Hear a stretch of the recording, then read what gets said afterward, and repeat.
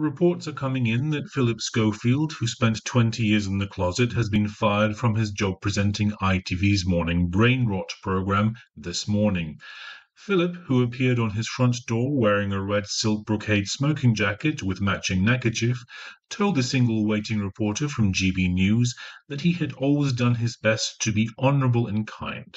Perhaps as the words honourable and kind were not in his marriage vows, he didn't feel he was breaking them when he married a woman. I'm sorry, I'm being handed a note. Philip didn't spend 20 years in the closet, he was in the broom cupboard. It was Andy Peters who was in the closet. No, I'm being given another note. Andy Peters was also in the broom cupboard.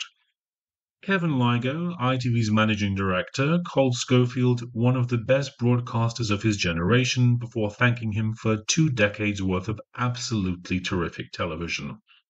As Phil has been in broadcasting for 40 years, we're not sure if Mr. Ligo is referring to the first 20 years or the second. We'll bring you more on this breaking news story as details become available.